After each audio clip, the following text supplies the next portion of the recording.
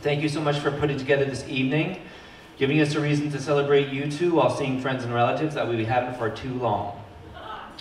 In the immortal words of Fatboy Slim, right about now, the Funk Soul Brother.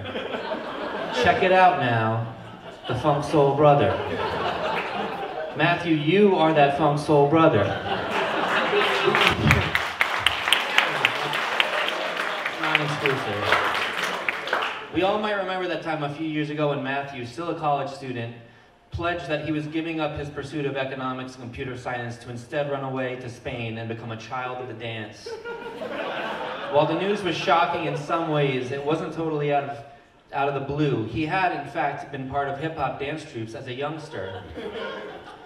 Matthew, I don't need to stand up here and tell you how disappointed I am that you didn't become a dancer. I already tell you that every day. But folks should also know all the other things you've been. A teacher, a statistician, a coder, an activist, a columnist, and above all, a Billboard chart-topping musical artist.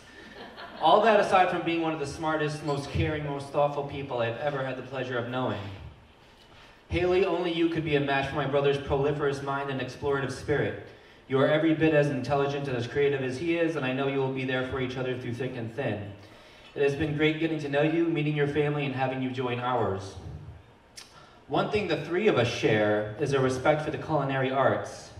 We fall into a school of thought that was crafted by a luminary philosopher, Chef John, of the YouTube channel Food Wishes. Were he alive today, I'm sure he would tell both of you that it's up to you. You are the Sylvester Stallone of your provolone. You are the Louis Vuitton of your blue cheese crouton. And you are the Nigel Farage of a beautiful marriage. Thank you so much.